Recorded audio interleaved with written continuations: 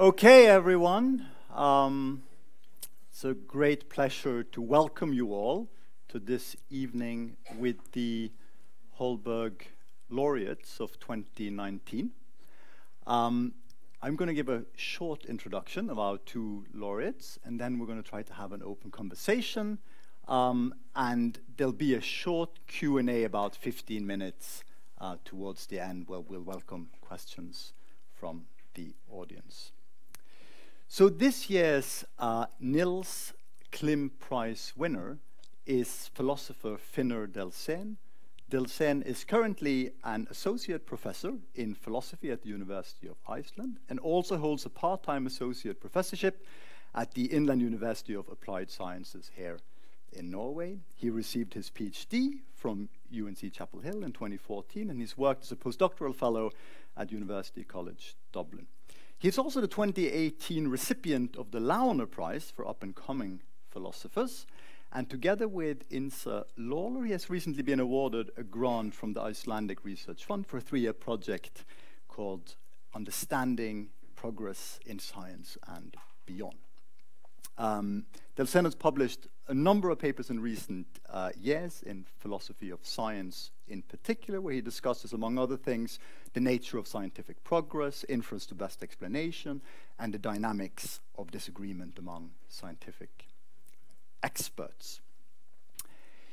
The Holberg Prize laureate of 2019 is Paul Gilroy. Paul is currently a professor of American and English literature at King's College London, but I think it's fair to say that he's not only a professor of American and English literature. He's a fellow of the British Academy, the Royal Society of Literature, and the American Academy of Arts and Sciences. He is the author of a number of highly influential books. I mentioned just a few, Darker Than Blue on the Moral Economies of Black Atlantic Cultures, After Empire, The Black Atlantic, Modernity and Double Consciousness, and There Ain't No Black in the Union Jack. I should also mention that I've noticed that from August 2019, Paul will take up the position of Professor of the Humanities at UCL, also in London, where he will be the founding director of the Center for the Study of Race and Racism. So I hope you'll join me in giving them both a warm applause.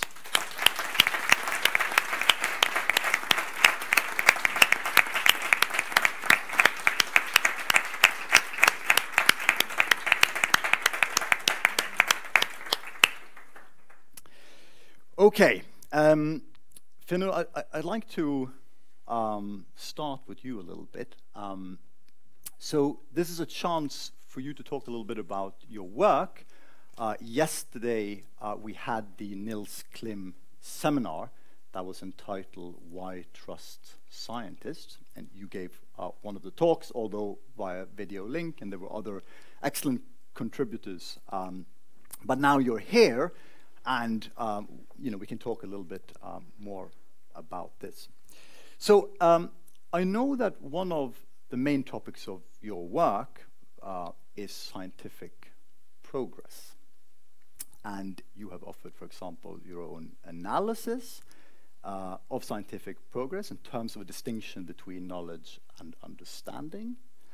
But then I also found out, reading a recent interview with you, that in high school, I'm going back a bit now, you qualified to participate in the International Physics Olympiad. True?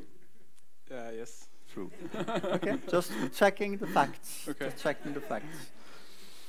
So clearly, you had something going there in physics for a while, and now that you've become a philosopher instead, don't you worry that you might have held back scientific progress? Oh. Well,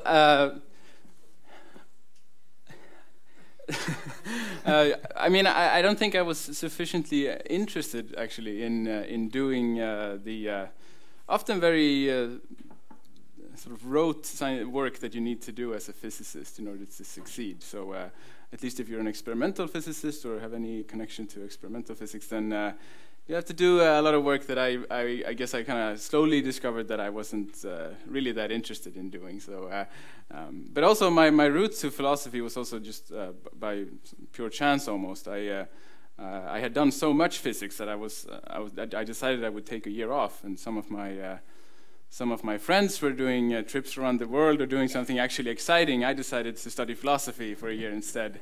And then I couldn't really go back after that, I guess. So your gap year was philosophy? Yes, yeah. Okay. This is how much of a nerd I am. Yeah. So can I ask then, I know this is a question that philosophers get asked all the time. So what, why did you get started with philosophy? Well, yeah, I was going to do that gap year in something, and it was either philosophy or history. I'd always been very interested in history, but then it was maybe mostly chance, or maybe some sort of ambition of a young man who wanted to understand everything, and then I signed up for some philosophy courses, and I had some really inspiring teachers. Where I'm at the University of Iceland, where I'm now an associate professor, and so I sort of got the philosophy bug, you might say. Philosophy bug, I like that. So did it happen in the way where you were already interested in science and then you went straight into the philosophy of science, or did you go via the sort of long narrative from Plato and Aristotle and then all the way back up to the research on philosophy of science today? No, I really took the first route that you described, where I started thinking about questions about how science works, and also questions about the foundations of mathematics, which really interested me at the time. And so I actually remember doing physics. I didn't really know what philosophy was, but I remember it annoyed me very much when I was just told that these are the laws of nature and now you're supposed to kind of solve these problems. And I was always kind of questioning, so how do we know that those are the laws of nature as opposed to these other things? And then philosophy kind of made me capable of questioning those assumptions, maybe in a more systematic way than I had been able to do before. Yeah. But the same is true of mathematics. I was also very interested in mathematics, and then I took of course a course in logic, as every philosophy student does, and that was very much kind of a liberation to me. I mean, suddenly I could use something that seemed to have the rigor of mathematics to study argumentation. For me, I mean, many young philosophy students have this kind of thrilling. It's very thrilling for them to sort of see the opportunity there to maybe kind of argue with people in a more kind of rigorous way. Of course, then you kind of slowly but steadily realize that that's not so easy. You can't just throw some logic at people and they'll sort of be convinced of the truth.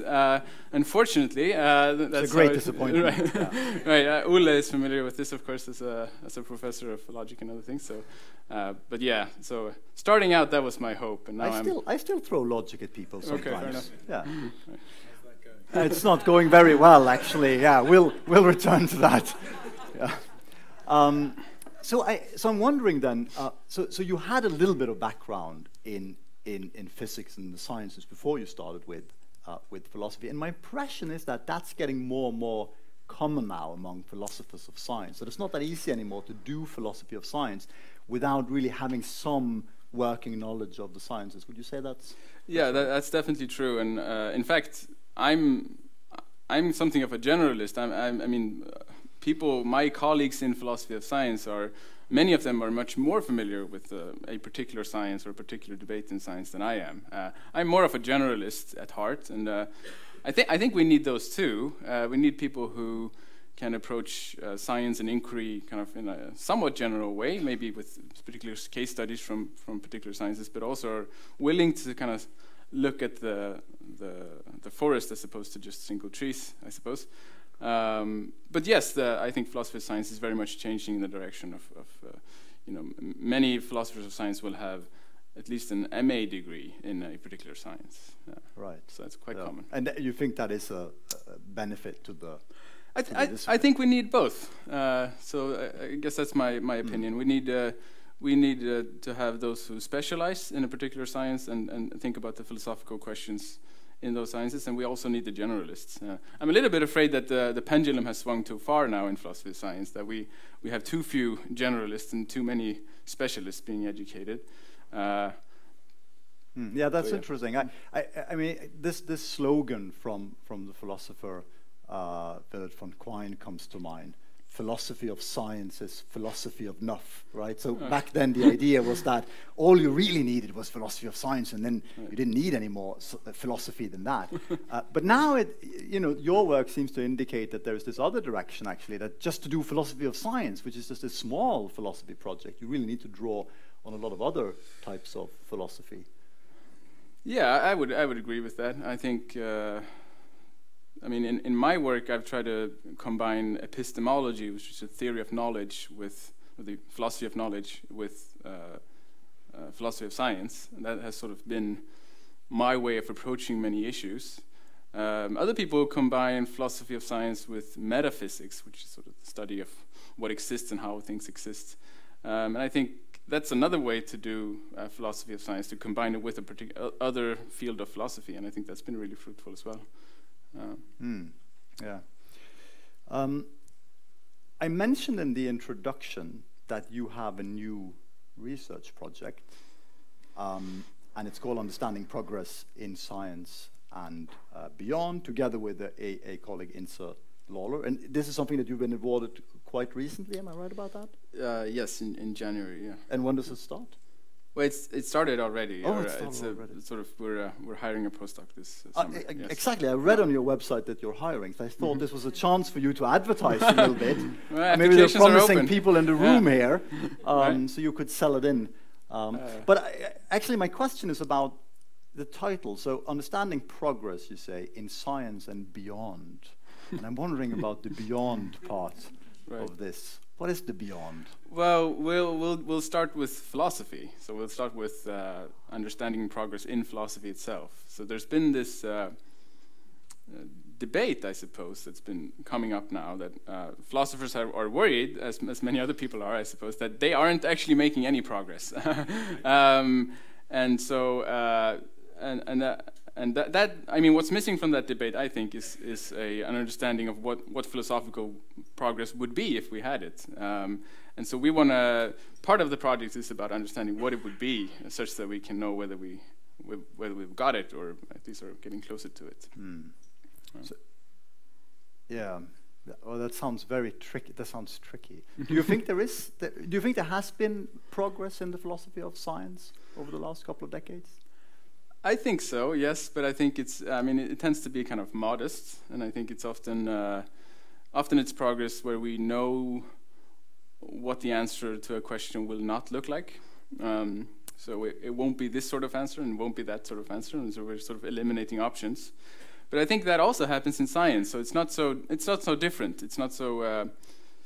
It doesn't mean that there's philosophical progress and scientific progress, and they're totally. Different from one another.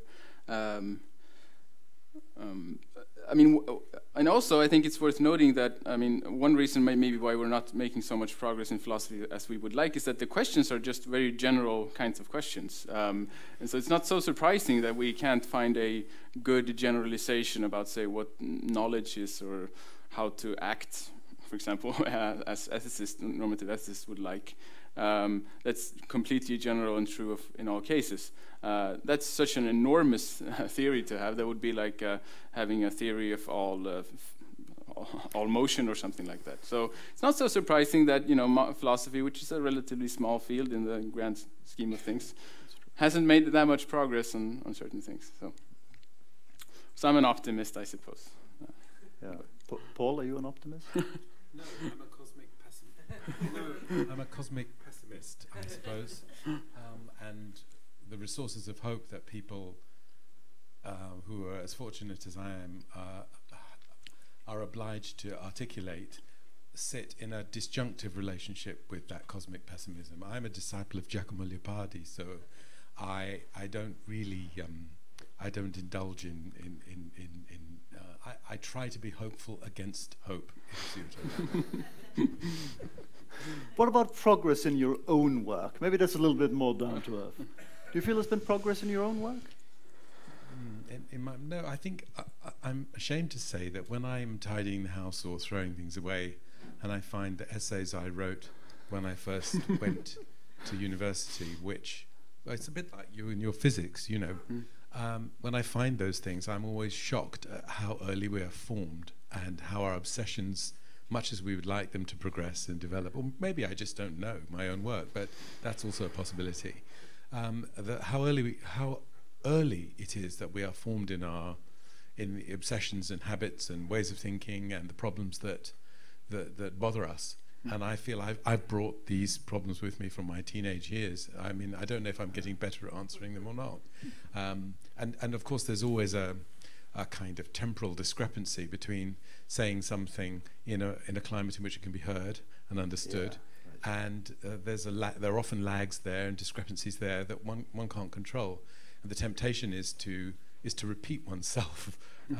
So there are the repetitions you choose and the repetitions that you generate without that choice being engaged. So I'm a sort of creature of repetitions, really.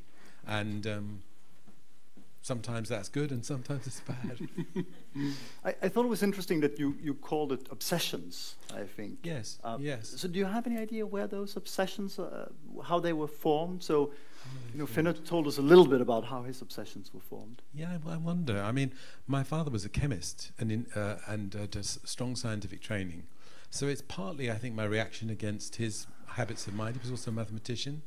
So, and my mother was a poet and a writer. So, in a way, I guess I've cleaved to the maternal line in this respect, and that something of my rebounding from science. I think when physics, the secondary school I went to, we used to do, quadruple physics on a Wednesday or something.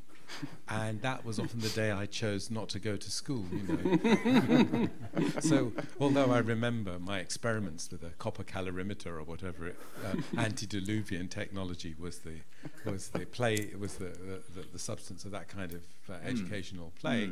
I wasn't engaged with physics as a materialist exercise, I suppose, and until I became much more interested in particle physics and the more philosophical end of those conversations and Bell's theorem and all that kind of stuff. That engaged me perhaps in a more poetic way than in a... And this happened then quite a bit later. Yes, well, I think the two things, my rejection of the calorimeter combined with my interest in particle physics and things of that sort. But I never imagined that was a world I would enter. In a way, my intellectual life has been defined by things that I didn't really want to engage in. I didn't think that at the age of 63 I'd be sitting in a room talking about racism. Do you know what I mean? That wasn't my choice. Yeah. I was interested in lots of other interesting things, and I wanted to pursue those things in a high level. When I went to be a research student, I got a scholarship to do that. But when I got into the university, which was an unusual department, really, of cultural studies, I realized that I'd had to abandon the project for which I was funded and to try to find other things that seemed more politically imperative to me. Right, exactly. And nobody who was disciplining me at that point in my training was held to account by the government. So I was a sort of happy product of the luxury of being financed to pursue your curiosity, and I managed to twist it into a pattern that satisfied me politically. But it wasn't one. I mean, now it's almost embarrassing to still be talking about these things, frankly. They're not the things I want to be talking about. Yeah. There are many more important things that I see in the world that I would rather be speaking about and learning about. Right. Yeah. So that's a different kind of thing. There are the obsessions that you form when you're young, and then there's the kind of stuff that you gravitate towards later on because of the external. Yes, because factors. you abandon your obsessions and develop another motivation. Yeah, I think that's interesting that in some sense that's a kind of a calling to answer some sort of question that is, that's out there, and then using the theoretical resources you have and then trying to get at it, right? It's something that's out there that everyone can see. And I get the impression from you, Finnur, too, that in your more recent work, maybe something a little bit similar has happened to you. So you worked on a lot of theoretical philosophy, But then it seems to me now, reading your recent papers and then listening to the seminar yesterday, that you're starting to identify a problem in society, something that lots of people are deeply concerned with, and then you're trying to look in your own toolbox and figure out, can I assist here in some way, right? And then your question now is, why should we trust scientists, right? And there seems to be this deficiency of trust, and the public needs some sort of help maybe to figure out, how do we know who to trust? Yeah, that's exactly right. So, in many ways, I think I envy Paul and also admire Paul for kind of starting out talking about things that are so close to his heart, and sort of things that he cares so deeply about. And in some ways, in my academic work, it's been a sort of a retreat from things that I think are sort of more political and ethical issues that I care more about, where you can solve these neat problems in a neat kind of system. But now that I don't have to care so much about sort of the more practical side of things in my career, I do want to move to more questions that are more sort of closer to my heart in terms of ethical and political questions. And so for a long time, I just kept all my politics and ethics and that sort of thing separate from my work in philosophy. But now I want to kind of bring them together now that I feel more secure in my my situation. Right. I think. Permanent job. Okay. Yes. One of the most interesting anti-racist voices in our country is the philosopher Michael Dummett, whose work I'm sure you're familiar with.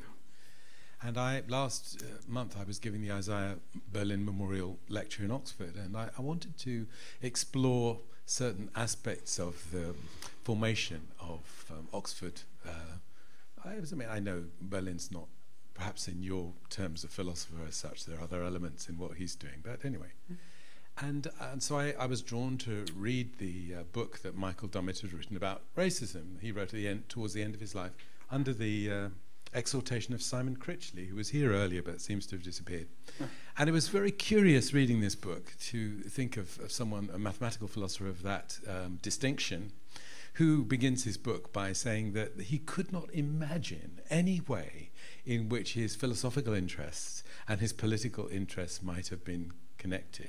In fact, he couldn't even think of a way of connecting them until he reached his mid-70s and wrote this particular book, which is a very interesting process. Well, I don't know, recovery, discovery, one of the other. So this is fascinating to me, that how difficult that joining, that confluence can be. Whether it's desirable or not, I would set aside, because for some it will be, and for others it's fine. It's not a policing operation here. I just was very struck by how important Michael Dummett's political and ethical work, which is, I suppose, rooted in his faith rather than in his political attachment as such, how remote it seems to have been from his achievements as a linguistic and mathematical philosopher. And that, I thought, was an interesting case, actually, that I want to investigate further. That is very interesting. You're hitting quite close to home. Actually, Michael Dummett was one of the philosophers I wrote my PhD on.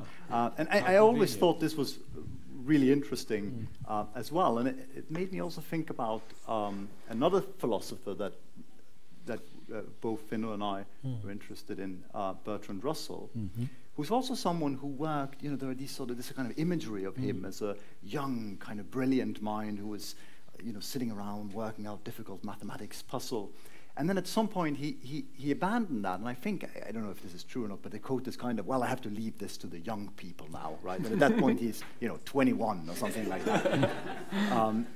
And then, of course, he goes on to then develop this enormous interest for political life and uses his voice in that way. So I don't know, I want to ask you this, Finnur. Do you share my impression that this is a general development in philosophy, at least in our part of philosophy now, that people with very theoretical interests are moving into debates that are more directly tied to societal problems?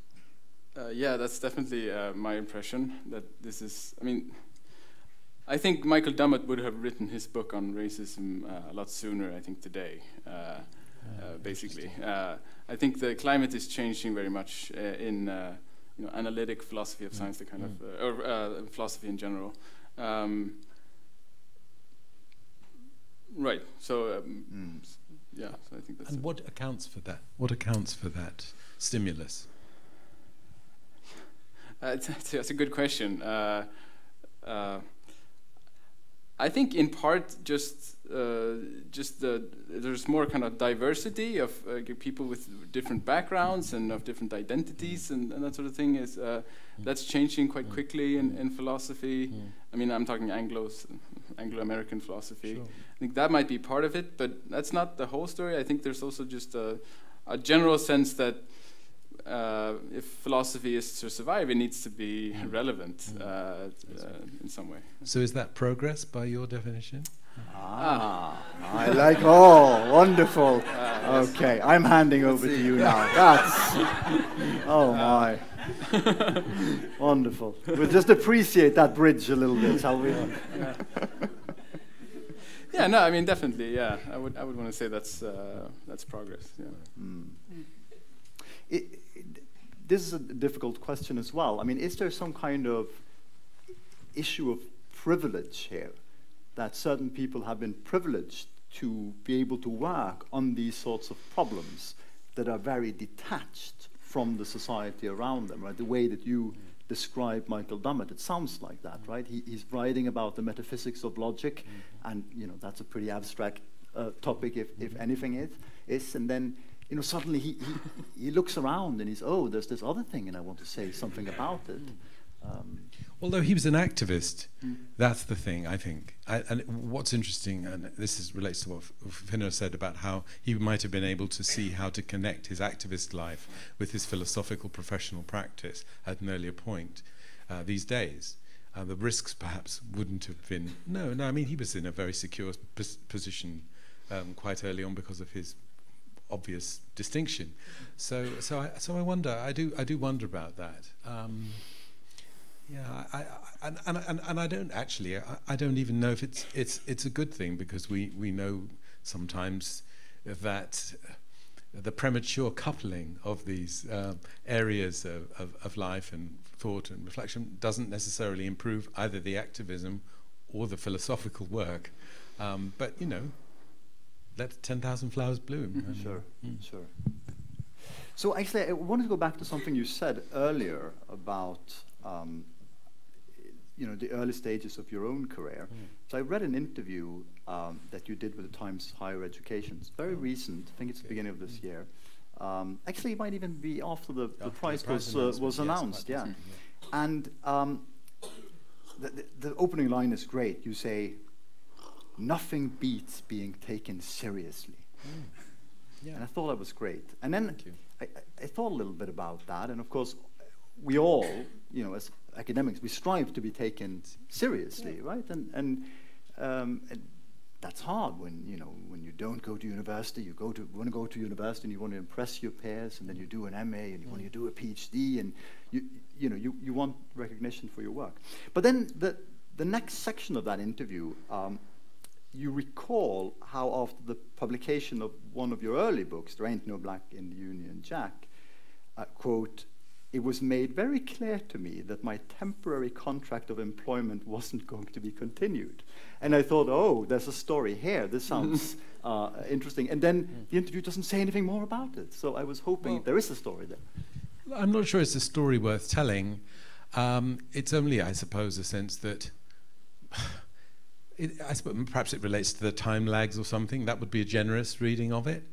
I was, like many insecure academics at an early, in the present moment, somebody who wanted to enter academic life and felt their vocation, felt the kind of calling there, perhaps, without sounding too grand about it, and managed to secure 1 or 2 temporary contracts. When the book came out, I thought, aha, because I had been involved in writing a book before that, and I thought, well, I've done enough now, to get in. And where I was working at that time, I won't name any names. There's no point.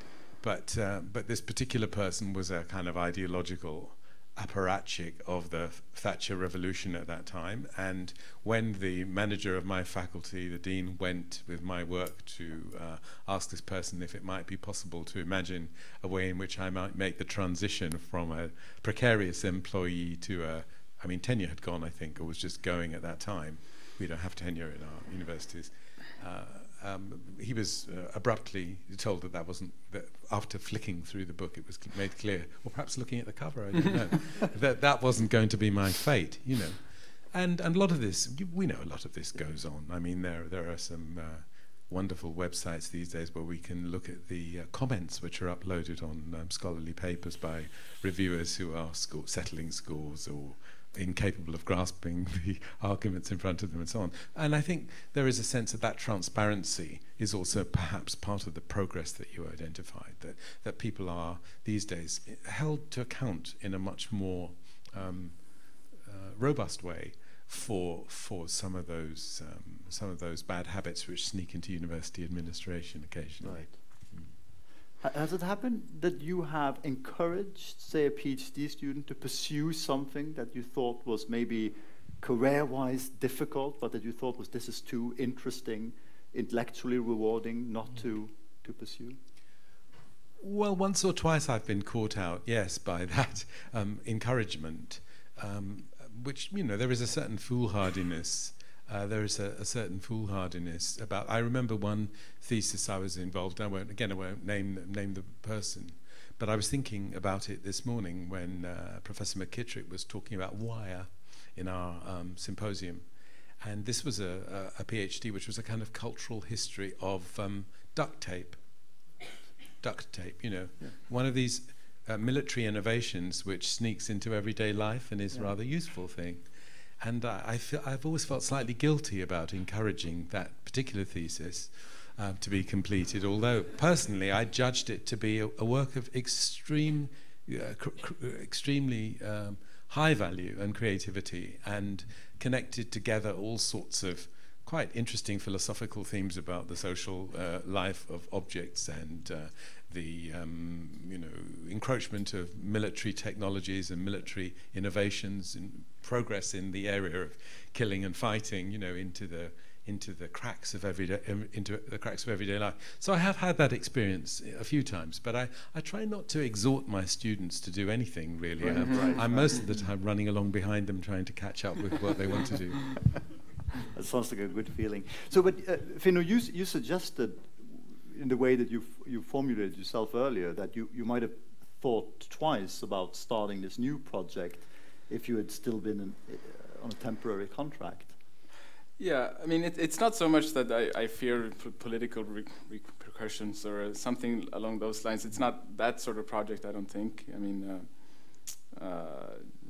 fairly innocent. But it's also a matter of, I mean, when you this kind of project about sort of white trash sciences, it requires, I think, a lot of background work going into the sociology of science and various literatures that I'm not all that familiar with, you know, and you have a certain background, you have a certain education, so it's easier to just kind of continue on that path where you know the literature that you need to know in order to get the next publication or the next result or whatever it is, whereas going into a different field where maybe it's very interdisciplinary or it's just very hard, you're starting something new, that's riskier, and so that's really mostly what I was referring to. Right.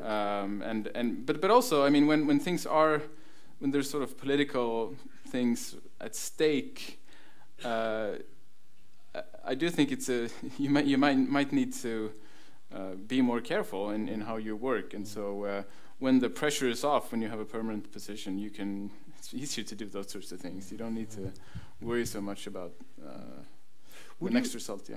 Would you agree that it does look a little bit intimidating these days to pick certain philosophical topics, the kind of topics that tend to give a lot of backlash on social media, and not necessarily from the general audience, but also from other philosophers.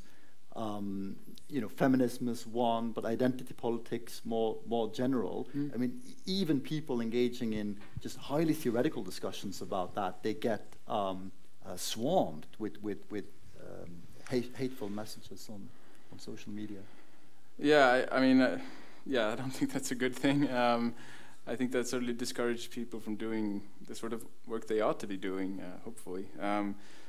But yeah, I mean, but there's also a danger that people will kind of, nonchalantly kind of wander into an area like the philosophy of race, for example, would be a good place where you don't want people to wander into them with no knowledge and just kind of make all these pronouncements. You want some people who actually know the literature or have relevant experiences themselves to be the ones who are writing about these things. So, I mean, there's right. So I mean, it's important to kind of also have respect for the material when it's an important political material, I think. I was wondering when you were speaking earlier on, particularly about this question of trusting scientists. I mean, the elephant here with us walking there at the back is really a question of climate catastrophe, and that, I assume, is the unspoken content. I'm very sorry that I wasn't able to attend the seminar because I was otherwise occupied. Yeah. But I mean, my hunch would be that must be some sort of feature in the framing of that project,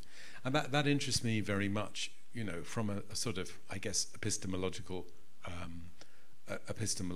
angle, partly because in my own work I've been rather influenced by some of the historians of science, particularly Lunde Schiebinger. I don't know if you've come across her. She's a feminist historian of science and sometime commentator on aspects of gender in science and so on. But she's somebody who's known really as a colonial historian and as a historian of racial science in particular. And she and her partner, Robert Proctor, whose work on cancer you may know, on the tobacco lobby, are people who really pressed very hard to shift the emphasis away from sociologies of knowledge and much more towards sociologies of ignorance. Mm-hmm. And they coined they've been part of a conversation over recent years that's developed this concept of agnotology, of not knowing things. And I think this work came really, or this way of thinking, this stimulus to thought, came really out of the work that Proctor was doing as an expert witness in the court cases around the tobacco lobby. And the argument that the tobacco lobbyists and the scientists that they cultivated rather gleefully, let's say, took a position in which they knew that they could produce uncertainty. And that if they could produce uncertainty, a sort of microclimate of uncertainty, this could be juridically strategic, this could be politically and economically productive to them. So I was really thinking about climate change within that perspective and wondering if these were some of the sorts of questions that were stimulating you. Yes, that sort of question is very much the sort of question that was stimulating me. I want to just mention that the work by Schiebinger and Proctor is something that I just learned about a few days ago. Ah. And so this is an example of this sort of work where when you step into a field like this, you need to know so much more, I think, than when you're just writing on, well, I don't know, inference to the best explanation, or something very technical in philosophy of science. But so to answer your question, I mean, I do have a sort of a paper planned on something close to this question where I want to challenge. I mean, I think there's an assumption underlying the strategy to kind of produce doubt, or also through disagreement. I think oftentimes you try to produce doubt by drawing out people who at least claim to disagree with the consensus position, say about climate change or something like that. And one thing that I want to do is think more about sort of where consensus is needed and where it's actually desirable in order to make an inference about sort of the truth of the things that we have a consensus on. So I think actually there's some somewhat technical but also somewhat intuitive reason to think that when there's a complete consensus about something, that's not sort of the best epistemic situation to be in, but rather so the situation in which you should have the most trust in some theory that's being claimed to be true is where you have a large majority but not a complete consensus. And so actually I think like the fact that you can draw out some single scientists that claim to disagree with the majority position actually should not at all reduce your confidence the theory that the majority claims to be true is true. And I think they're kind of interesting. I think it's actually kind of a subtle fallacy to make that sort of claim. And so then maybe we can get the word out in some and correct this misunderstanding. I think that's very interesting, and I kind of agree with it in situations where I'm in the majority. But if I'm actually, but I'm not so comfortable with it when it's flipped around the other way. And I was thinking then when you sketched that. Really about racial science and about the minority within the field who persistently and tenaciously and aggressively hold on to the idea against everything we've ever learned about human variation to a set of concepts derived from the terminal points of European trading activities circa, I don't know, 1780 or something like that. So to see it that way round is a different, for me, is an alarming, because you might end up being rather more tolerant and respectful of things that you might which you have no interest in entertaining as reasonable, okay. Toolmin reasonable. Well, actually, I would want to claim that in that sort of case where you have a small minority of racial essentialists or something like that. Whatever. You have even more reason to believe the majority than if there was a complete consensus. So, like a complete consensus is like a Russian election where you have like 100% votes for this one candidate. I mean, one thing about Russian, when you hear, I mean, if you just have like an unnamed country and you hear that 100% of the populace voted for a particular candidate, you get two kinds of information. First, I mean, just directly about the vote, but also there's something fishy going on in that vote. And that's the sort of thing that I think applies in science as well, where if there was a complete consensus about something, well, you'd have some information about something fishy going on in that particular field. When there's some small minority that sort of, is being dragged out to disagree with the majority, that's exactly the sort of thing you should expect to happen in an open field where there's an open debate between participants and people are allowed to express disagreement. And so the fact that there's this sort of small minority of racial essentialists should actually kind of be a weapon against the racial essentialists in a sort of because they're a minority. Because they're such a small minority. Right. And they're not non-existent. If they were non-existent, I think that would be. I mean, not necessarily a big worry, but a slight worry that about the whole field. Yeah, absolutely. I mean, from outside, seen from outside. Yeah. I mean, when I worked at, I won't say which institution I worked in before. One of my colleagues was an evolutionary biologist who persistently argued that sub-Saharan Africans were intellectually inferior, and that if you were symmetrical in your body, you were much more likely to be intelligent and to be recognized as beautiful by other people. And this was a tenured person who I never really understood how he could teach a classroom of international students holding these beliefs. But the university administrators didn't want to make an issue of it. As far as I know, goodness knows what was going on behind closed doors. So I'm sort of wondering. I'm wondering about that kind of thing. Well, I don't know how or where it might qualify as science within our conversation. There's obviously a dispute about the boundary there, but I mean there are quite a lot of cases of that kind that one can find, and often where those disagreements appear, the how can I put it? The epistemological problems recede. There's an easy epistemological victory. But the sort of affective victory is the dominant element, and I really wonder about how we look at the world in seeing that adjustment being so frequently evident.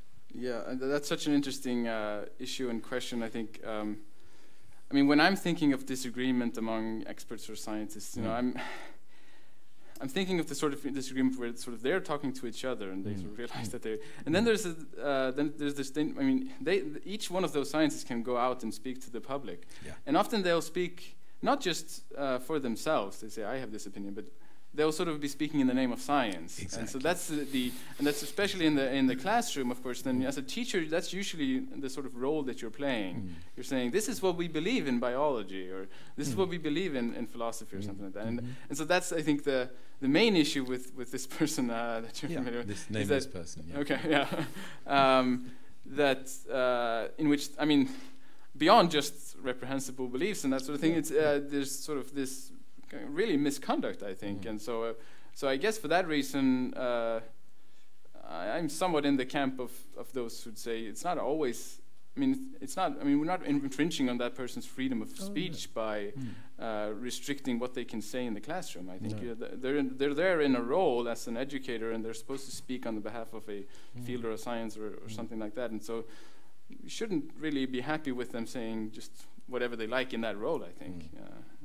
Interesting. That's my opinion on this hot topic, I suppose. Yeah.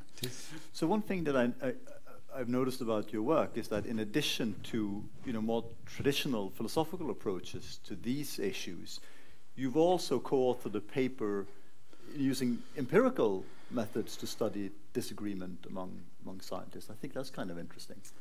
Right. Yeah. So that's hopefully coming out every day now. Any day. Yes. But so that's. I mean, it's something that's happening in philosophy, where philosophers are beginning to do some empirical studies as well. So it's a very unusual thing for many for many people. But we're allowed to. We're not. There's nothing to. We're allowed to look at the world every now and then. Yeah. Right. And so we did some studies on how scientists understand disagreement amongst themselves, and also how they sort of understand their relationships with theories, and how the history of science maybe does undermine or doesn't undermine their attitudes towards theories and those sorts of things. Yes. Yeah. I'm kind of interested in this, the sort of multitude of methodologies that you apply, right? So as I said, I mean, you're a traditional philosopher, you engage with traditional epistemological arguments, but you're also interested in formal logic, as you mentioned earlier, right? So formal methods in philosophy, probability theory, and also empirical methods. And of course, as well, in your case, you also kind of just transcend a number of different fields and draw on, history and yes, literature and social theory and so on and so forth. How important is this ability to draw on this many methodologies in order to create truly original work?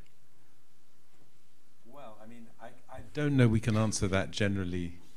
We can only give cases where we see that, and I suppose some of the thinkers and writers and the voices that have inspired me most of people who've been most inclined to trespass against those boundaries, and that might also mean in the larger frame, how can I put it, a sort of bigger space between the role of the scholar and the role of the intellectual, because to be a successful scholar in present conditions, a successful academic in present conditions, doesn't necessarily qualify you for being a good public intellectual. It may be that being a good intellectual disqualifies you from being a successful academic. Good. That's exactly where I was headed. Yeah, thank you. So so actually in on your website, Finnur, I noticed that there is a whole page dedicated to outreach. I think that's really nice. So on your outreach page, you write a little bit about papers you've written, sort of popularizing philosophical ideas about philosophy of science and so forth. And then there's also this little bit about a program that you were part of when you were a grad student. And it was something like an outreach program where you taught philosophical ideas together with other graduate students to secondary school kids and people at retirement homes. Did I get that right?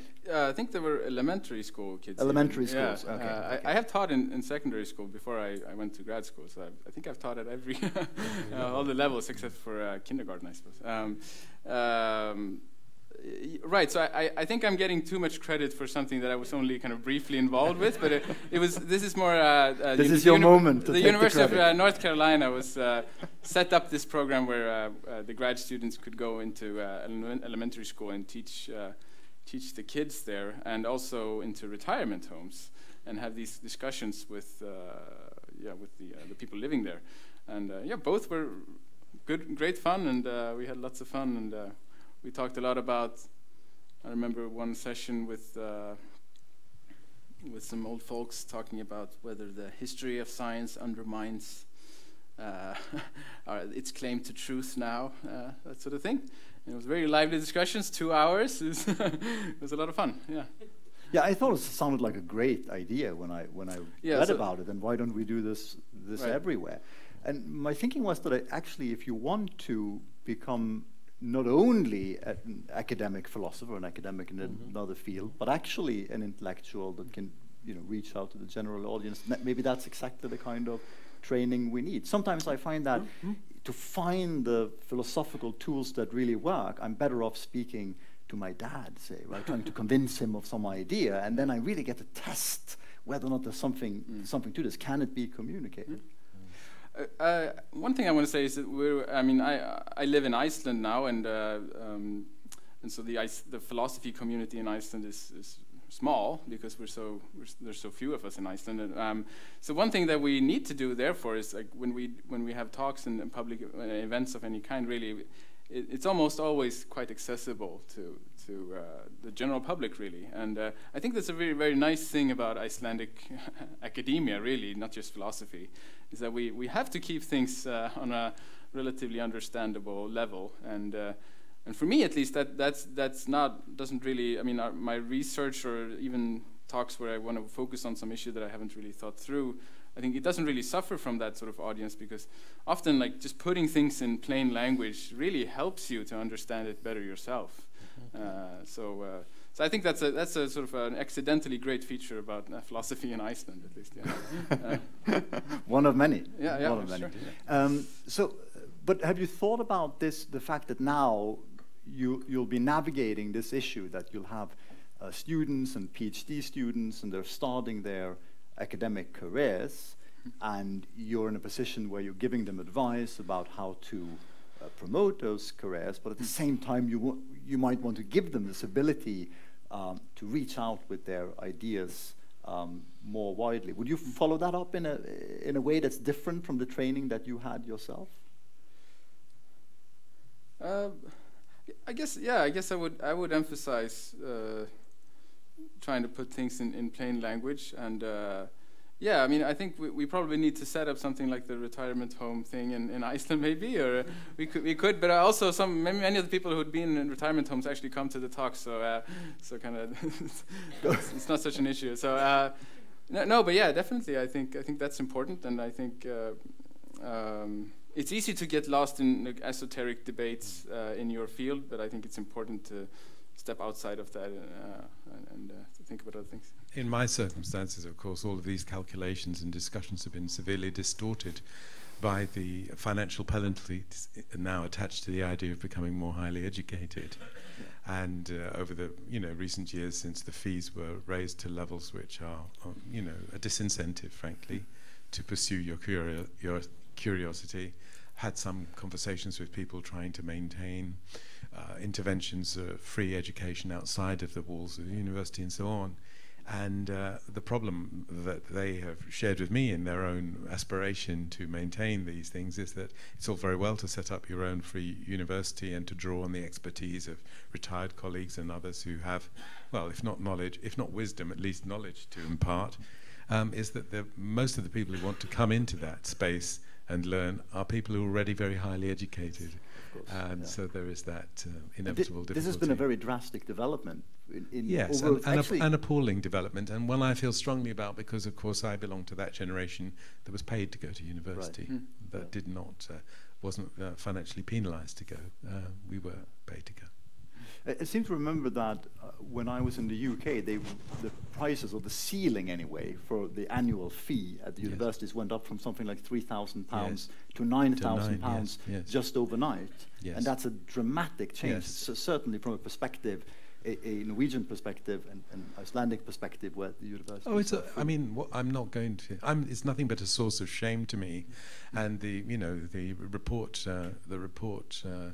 that warranted this development was produced by someone who was known publicly to be prepared to spend £1,500 on a bottle of good red wine. So that, in my view, disqualifies him from being able to make reasonable judgments about such matters. But I'm a deviant, so what can you say? Yeah. Okay.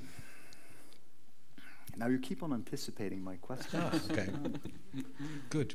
That is good, I guess.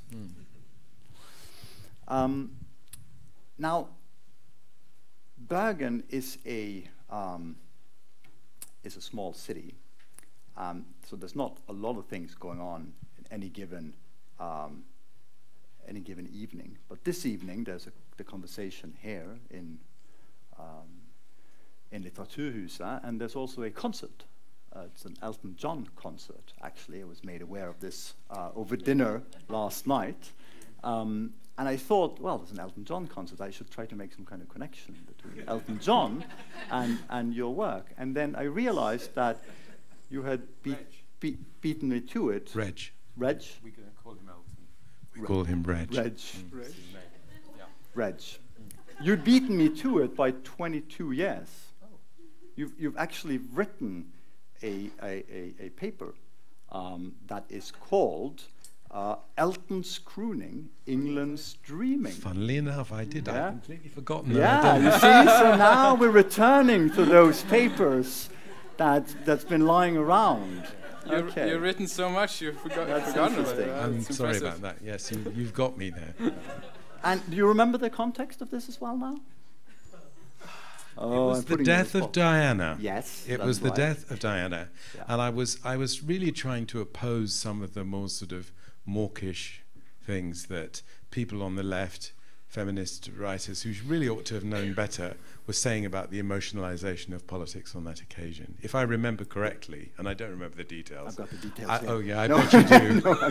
I was really trying to oppose that. I mean, Elton, I don't, it's not my thing, and good luck to him and all that. But well, you do tell us what is your thing. Do I? In that paper? Yeah, in the paper. I mean, it's not a music review, but it does. I mean, you actually do mention the Sex Pistols. Oh, do I? Just refreshing your memory now. Well, I mean, is there a future in England's dreaming? I think the jury's out, actually. I think the jury's out there. So there, I mean, it's called Elton's Crooning, England's Dreaming, and you talk about Johnny Rotten's assault on the, I think you call it the interminable dreaming of England. And now, you also say, by the way, that these days after Diana's funeral, they didn't move us forward toward the 21st century, but rather back to the 18th century. And so I'm wondering now, this 22 years on, after Brexit, and now we're genuinely in the 21st century, is England still dreaming that same dream? Well, I mean, I find it very hard to play the answer for laughs, actually, because it terrifies me. Building a bridge to the 18th century. I don't know. I think it depends on what you think England is, actually, to be philosophical in my response to a philosopher. Because this is an English problem. It's not a problem the Scots have. It's certainly not a problem the Irish have. And Johnny Rotten's, snarl to that effect is something that echoes in my ears, really. Although, of course, he's another expatriate who plays some rather dubious and disingenuous roles in contemporary politics, and has rather left his insurgency behind. So yes, I think the brief answer is yes. I think the durability of those fantasies of recovering greatness, of I mean, at least in the context of the death of Diana. Now, if I were writing this again now, I would say that at least the nation was summoned in some sort of recognizably pluralistic guise. That when people went to mourn Diana, my memory was, and I can't remember if I put this in this paper, that when they went and stood by the flowers, they not only wept together, but I remember seeing people with notepads and pencils, and they were many people writing furiously. This, of course, being the era before mobile phones became the rosary that people carry with them. So things have changed a lot since then, but yes, the patterns, the iterations are essentially the same. So this was written some years before your book, Post-Colonial Melancholia, I believe. Yes, it was a germ of some of that thinking. Exactly, that's what I was thinking. So that is the slumber that you're describing in this paper. Yes. And now, just these days, we have Donald Trump visiting the UK and meeting with the Queen. And that's the 75th anniversary of the D-Day landing, that's right, I believe. And so I was wondering if this whole incident, and also the type of slogan that we've now seen with Donald Trump, "Make America Great Again," and similar slogans elsewhere, also would, be well analyzed by that concept. Post-colonial melancholia. Well, I'd like to think so. I mean, I think I don't know. You never know when your work's going to be intelligible to people, and perhaps the time since either things are more stuck than I thought, or else I was able, for some peculiar contingencies, able to anticipate certain patterns that had been bothering me. And I think there are elements of both in that. That looking at the history of the racial ordering of the country, looking at the history of nationalist thinking and nationalist sentiment, are useful means to map up some of the more pathological features in that culture, and of course they point the durability and popularity of those responses points to certain sort of anachronistic, let's say, features of the state and of the government, the habits of government in our country. Obviously, you've lived there, so you know that the British state, not the English one, the British state was designed as a sort of engine for robbing the world. It doesn't have the institutional attributes of an ordinary modern democracy, and this is why the attachment to the European social model is so intermittent and tenuous. It's a different kind of state. It was produced historically to accomplish different tasks. Unfortunately, I would love just to be an ordinary democratic state. Trust me, it would be lovely. Yeah. Thank you. That's a very good answer. Okay, looking at the clock, and I think that we should move to a short open Q&A. I know there is someone here who has a microphone. So if you could please raise your hand and don't ask your question until you get your microphone. So there is a question right here. Yes. Thank you for this very inspiring discussion. This question, I think, goes to both of you. I think in many ways we live in a time of crisis. So you mentioned the climate crisis, but also when we see how migrants are received in Europe and in Australia and beyond, it could be described as a time of crisis. What I find challenging as a scientist myself is how to get through to politicians and to the public with human rights issues, with ethical issues, and being taken seriously as a scientist and not being dismissed as a left-wing activist. Do you understand what I mean? Is this a dilemma or something that you also experience, or do you have a solution to how can we stay true to our values, be open about our values, and still come across as scientists that have to be taken seriously with our message? should I start? So, I mean, this is not something that I really claim to have any expertise on, but my sense, though, is that it is time to start thinking a little bit differently about sort of how scientists communicate with policymakers, basically, which is, I think, your concern. So that, I mean, I would hope and predict that sort of the role of scientific societies, like the Astronomical Society of such and such a country, and maybe international societies of these kinds, which are being, I think, established more and more, would increase in this regard. So that you'd have politicians speaking to people elected by these societies, such that they have sort of more clout or more sort of authority in terms of like speaking for their field. So and then it's harder to dismiss someone as a leftist activist when it turns out that your point of view is actually the majority, or even like something close to the consensus. So I mean, that is just my sense, and also I have some knowledge of this actually happening for people involved with climate science. But my hope is that this will change things for the better in this regard. But I think, yeah, it's a really serious concern. I think that the nature of that dismissal and the nature of the political conflict in which that dismissal appears has been transformed by social and timeline media to a point that is, I mean, this was alluded to earlier on in our discussion, and I'm not sure I know how to navigate that water, really. I think there must be things that one can do to think about managing these questions. I think the dismissal of the work as insufficiently academic, political correctness, etc. These are things that we have to accept and to be resilient in the face of those dismissals. I think that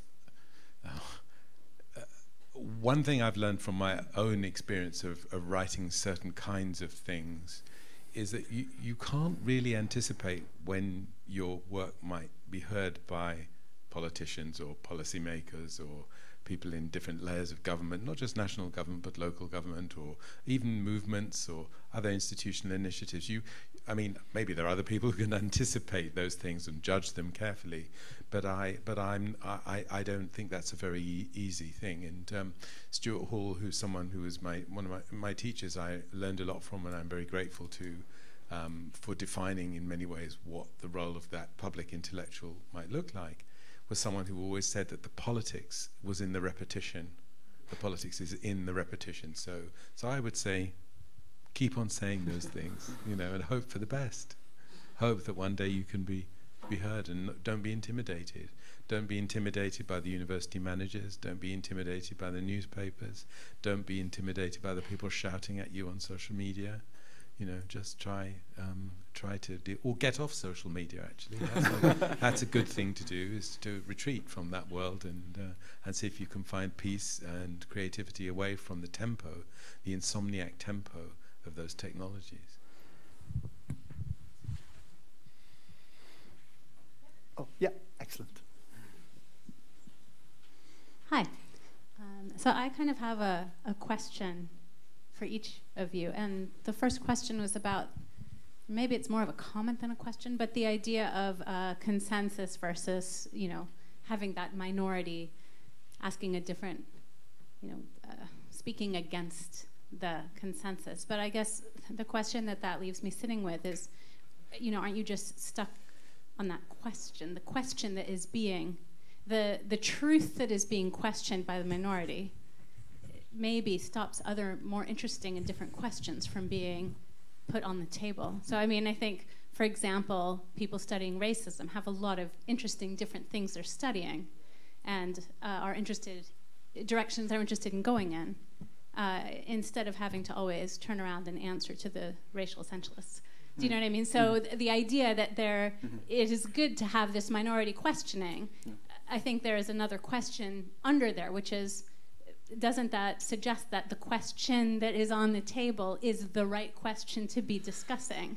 Whereas there could be other more interesting questions that people are trying to open up, but that are kind of getting stuck in that dynamic. So, and that also leads to the question of, like, are those questioners really, are they disingenuous? Are they, and so on. With climate science, it's the same kind of problematic. So that's kind of one thought or question I had. And the other is, Paul, I was curious what your thoughts or feelings are on the concept of progress.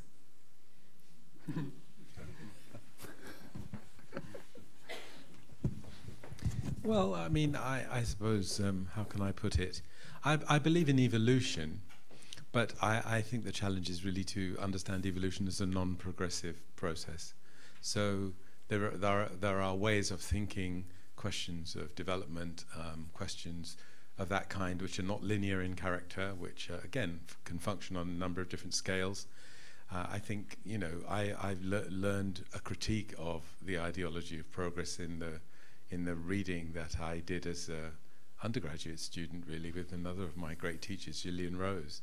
And while Gillian was making me read Walter Benjamin, I was reading Du Bois, and I began to see that in both of them was a kind of contrapuntally recoverable account of, well, what in both cases looks like something like the dialectics of progress and catastrophe. And I would say that some people's progress looks like progress, and to others it's catastrophe. So without being a dialectician, I think one can work within that frame.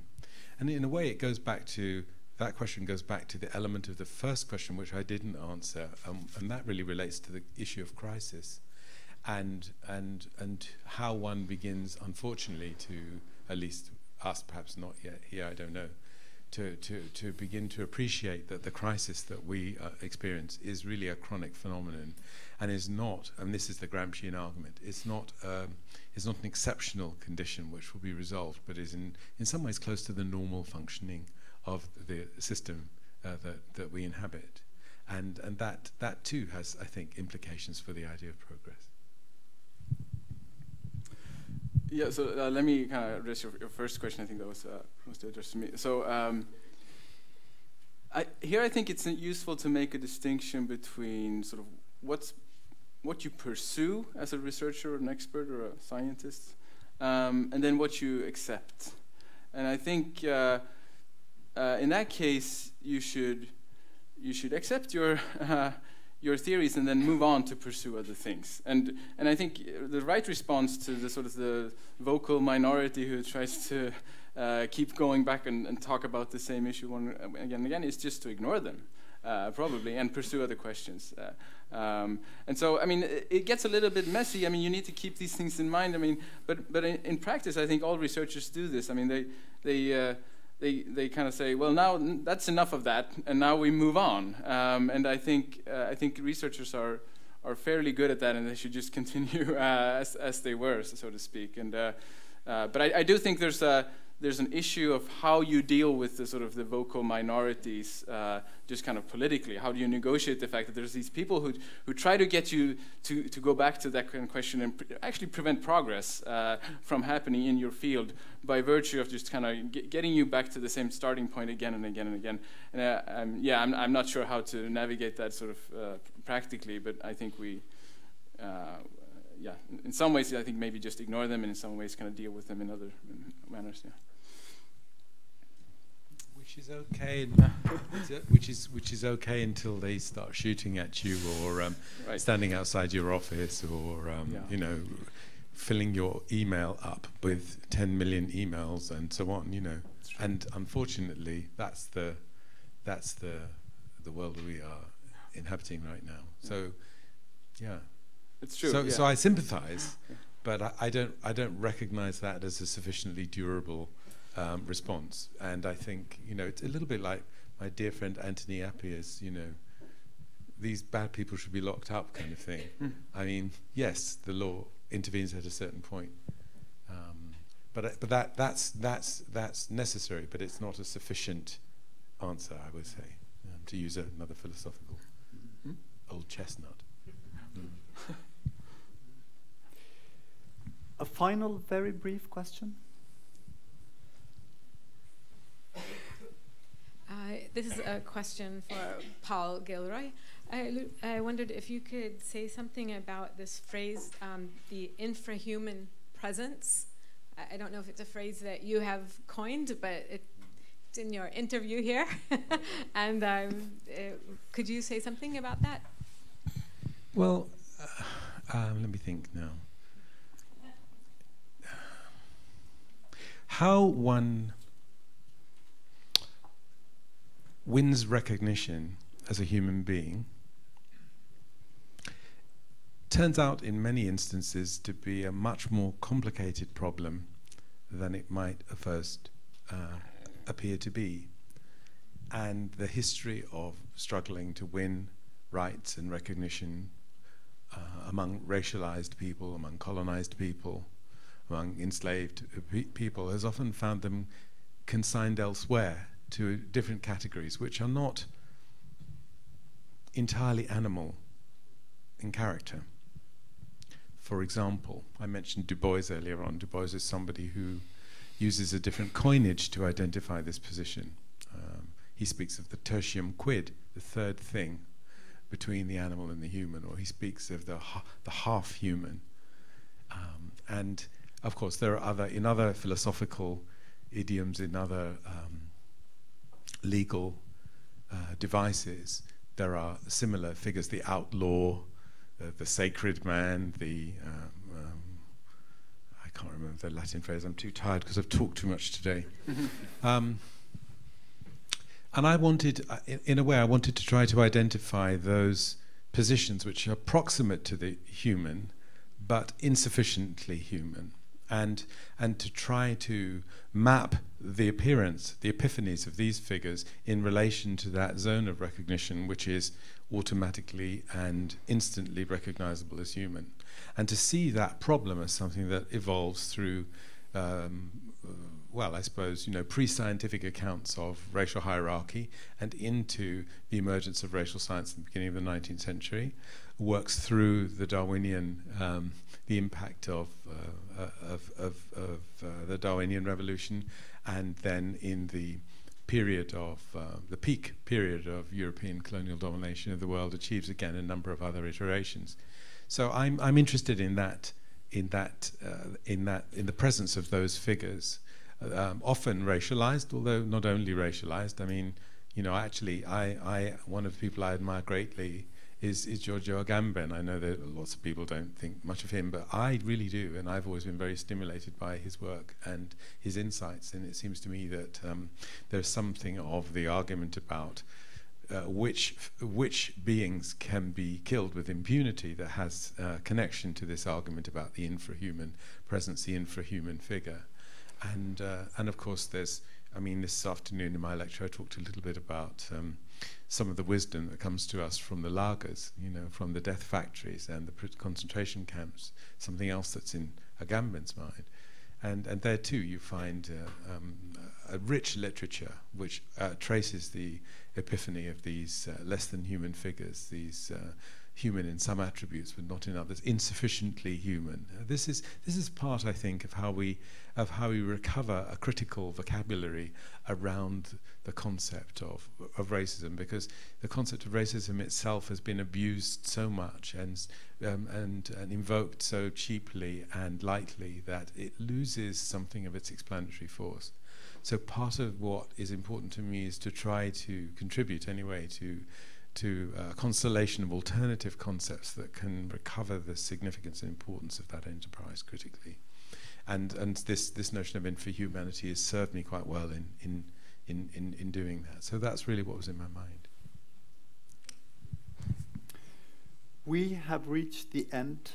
I hope you will all join me and thank both our speakers, Paul Gilroy and Finnur Dellsén, the 2019 laureates.